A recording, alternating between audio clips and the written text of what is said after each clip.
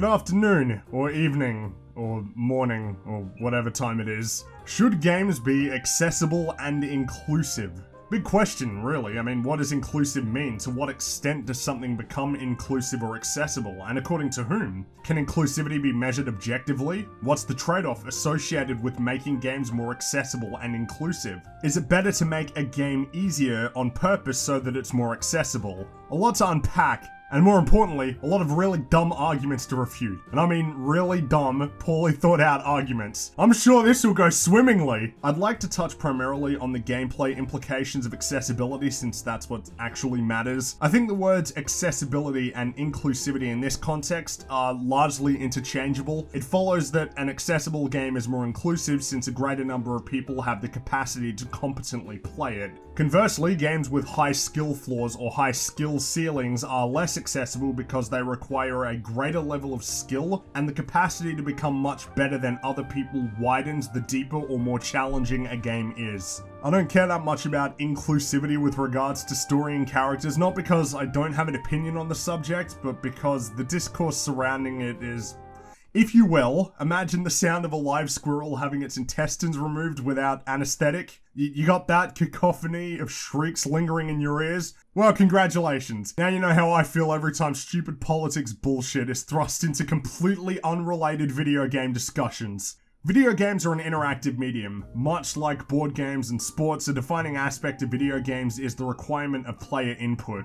If a video game can be completed without player input, it's literally not a game. There must exist some challenge to overcome, even if it's extremely trivial, as is the case with certain types of games. There must exist at least some kind of fail state. If you can't fail, then what's the point in playing? I'm certain there are a handful of exceptions to the rule, but there is a rule here. Look, I realize it's ridiculous that I'm explaining this, and yet I feel that it's necessary to expressly begin the video with this undeniable premise laid out, because when I read the plentiful articles on this subject, espousing largely untenable arguments, I get the impression that what I just said, you know, that basic stuff everybody should understand, isn't fully understood by people employed in the field of video game journalism. Yes, I am beating a dead horse. I will bludgeon it, then shoot it, and then carpet bomb it. If we all agree on the opening premise of this discussion, what we can immediately infer is that all video games are inherently exclusionary to some degree. Films and TV shows can be viewed until completion by everybody, even if people extract different amounts of value from said film or TV show. If you sit a child in front of a TV and play Fight Club, they're probably not going to understand that much about it, but that wouldn't prevent them from being able to see the film to its end,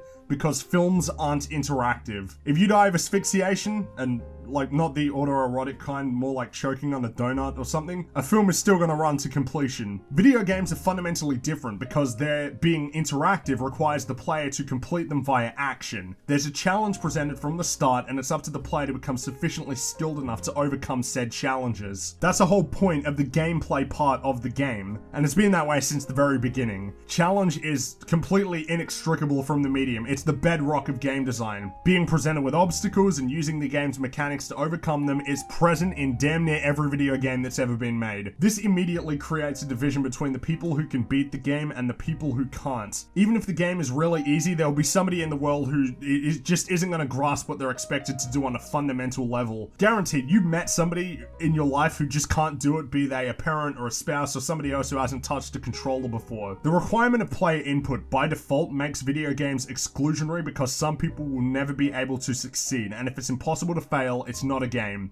I mean, right? Or did I finally manage to complete my interdimensional portal and accidentally teleport myself into topsy-turvy land? You know, I had a nightmare about that place once. Ice cream tasted like poop, the sky was orange, and believe it or not, YouTube was being run competently. It took months of therapy to break through the psychosis. When it comes to accessibility in games, the ultimate question is, to what degree should a game be altered or made easier to accommodate certain audiences? I'm a big proponent of creative control resting with the creator, since that generally results in the best content, or at the very least the most original or inspired material. Most of the best games ever made were created under circumstances where the developer was granted the opportunity to craft the game they wanted, with little regard for how their decisions would be viewed by publishers or market analysts. Demon's Souls was developed as as an assumed failure, and it could be said that as a result, From Software were able to make bold decisions and implement new systems without sales expectations influencing development. 9 years later, the Souls series is one of the most successful and important video game franchises of the last decade. Halo was developed by Bungie back when they were still a mostly unknown entity on consoles. It wasn't supposed to be the landmark Xbox title that it became, at least not in the eyes of Microsoft at the time. I don't think it's any surprise that, as a result, Halo stood out from the crowd. It was born of a genuine desire to make something new and fun. Nearly 20 years later, Bungie's recent output sucks meerkat dick because Destiny, first and foremost,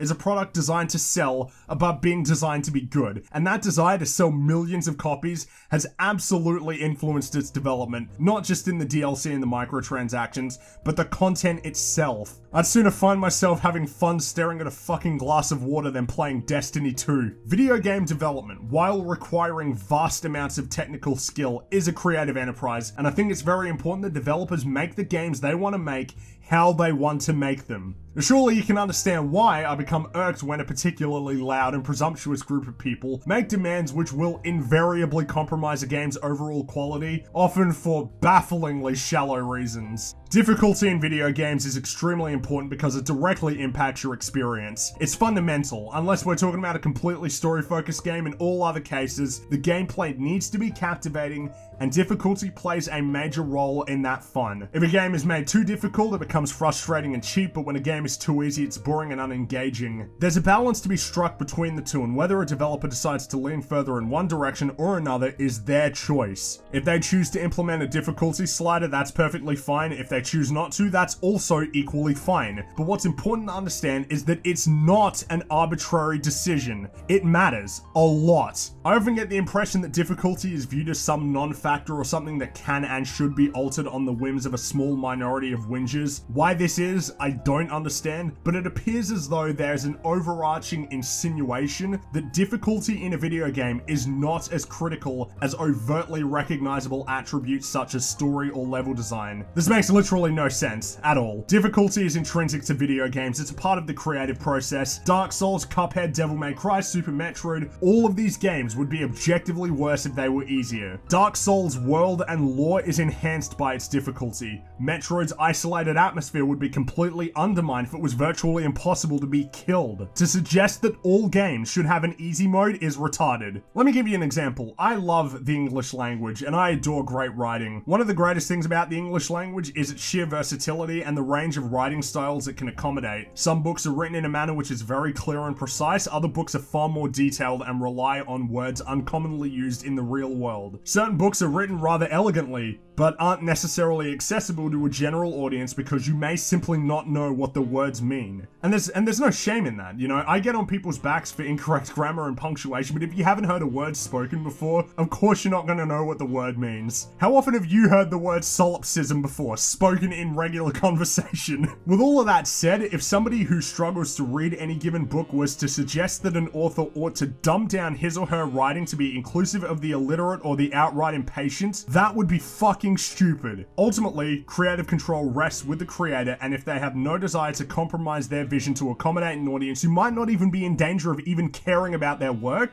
that's their choice. You aren't owed an easy mode. Nobody would argue otherwise for any other creative medium, but with video games it happens all the time. And of course, these same people who view video games exclusively with this unique prejudice certainly wouldn't have the brass balls to turn around and draw ridiculous comparisons between video games and films. Surely that would cause their self-awareness gauge to spontaneously combust and then shoot itself in the head. You can't compare video games to films, TV shows, or music. Maybe books, since reading isn't a passive activity, but even still, books themselves aren't interactive in the sense that you can't directly influence its content. It's all still set in stone. So why in the world do I keep hearing people say, well, I can skip scenes when watching a movie, why shouldn't I be able to skip levels in a video game? First off, no, you can't. Not in a theater, not when the show itself is being broadcast live, i.e. when films and TV shows debut to the public. Second, nobody is skipping shit on their first viewing of a film. You watch a film or a TV show into completion before you start skipping things in subsequent viewings. Most linear games allow you to skip content you've already completed. Perhaps most importantly, how the hell are certain games supposed to implement the option to skip content? I would love for somebody to offer solutions for the new problems such options would present for developers. How are you supposed to manage these options in a 4X strategy game, for instance? How does a Metroidvania game allow you to skip large portions of the game without breaking itself in half? Much of what you need to do in Metroid relies on you having played the game and learned the mechanics up until that point, not to mention exploring the environments and remembering to revisit old locations. Yeah, skipping content is easily done when we're talking about a linear shooter, but what about games where mechanics are slowly introduced over the length of the single player and later sections require prerequisite knowledge of mechanics? Are you owed all of the content in your game from the very beginning? Should you be able to play every mission in Grand Theft Auto, have access to every weapon, and be able to buy any property you want from the minute you create a new save? Well, that depends on the game, but it certainly shouldn't be the default for every game. Some will say that there should be a choice, but I don't fully agree, honestly. If I know that there's an easy way of circumventing content I find difficult,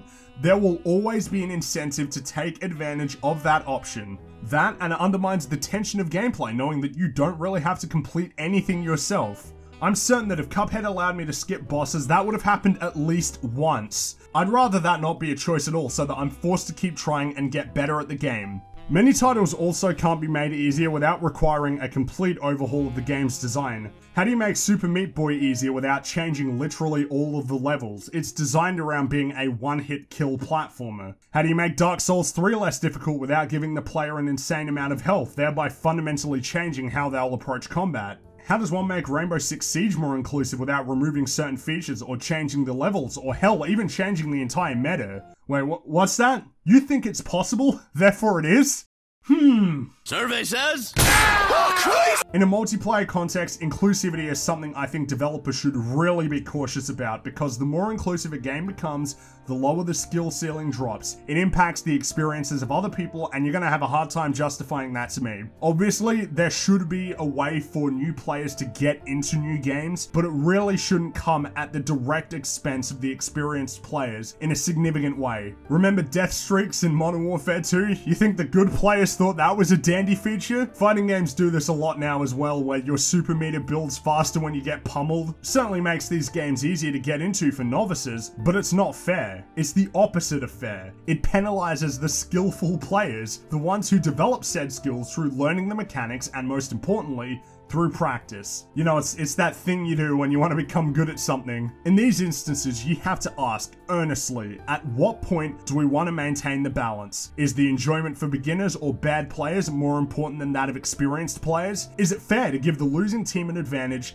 simply on the basis that they're losing, or should it be possible for them to be steamrolled? It's really easy to suggest that all games be made easier to accommodate certain people, but this kind of thing, taken too far, absolutely ruins certain games. I totally agree with the notion of providing disabled players with options. I think all games should have rebindable controls, not just for the benefit of me or other able-bodied players, but also for players who physically struggle to use a keyboard or mouse or a gamepad. More options in that regard are always welcome. I don't think anybody could argue against that. It's for this reason that I'm largely okay with adjustable difficulty, but it ultimately depends on the game. And the Invincible Tanuki suit in Super Mario 3D World, that's fine. I mean, I beat Mario games on my own when I was a kid, but that's okay. Kids play Mario, so I get it. Fully grown adults don't get to rely on the same excuse. More to the point, for a lot of games, simply giving you more health isn't gonna cut it. How can you make an easy mode for Pokemon without requiring significant gameplay redesigns and stat changes? Changes which will bleed into everybody else's experience. How do you make Portal 2 easier? At all. Either the levels would have to be changed and made easier, thereby alienating the people who want a challenge, or there'd need to be a hint option defeating the whole purpose of the game. A big part of playing video games is getting good. Games require at least some level of hand-eye coordination, multitasking ability,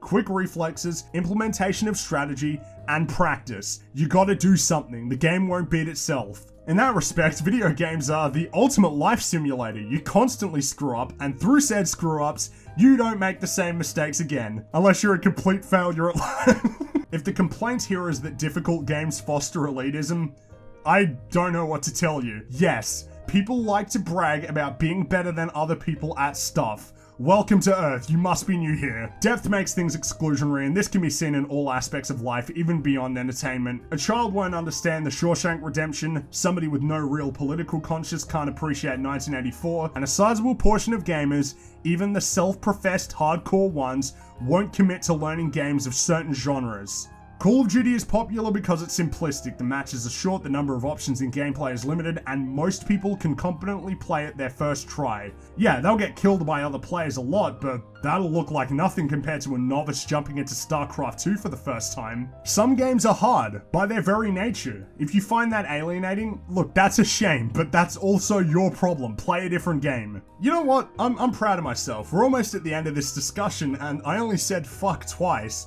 Fuck, I'm great. Honestly though, with regards to the subject of difficulty in video games, a certain sect of the gaming press has really muddied the waters on this subject, and that grinds my gears. The fact that some really flawed arguments are being propagated routinely by people who have shown nothing but contempt for those they're supposed to work on behalf of indicates to me a clear regress in the gaming discussion. 20 years ago, nobody would have even entertained the notion of making games easier and stripping down mechanics and the defining aspect of the medium itself for the sake of stupid capitulation to those who probably ought to consider a different hobby. You play video games. That means that there must be something for you to do in order to complete it. A lot of the time, that involves overcoming difficult gameplay scenarios. Completion entails catharsis, and that is one of the main reasons why I, and people like me, play video games. You may not like it, but alas, most gamers do, and in the pursuit of including some, others will invariably be alienated.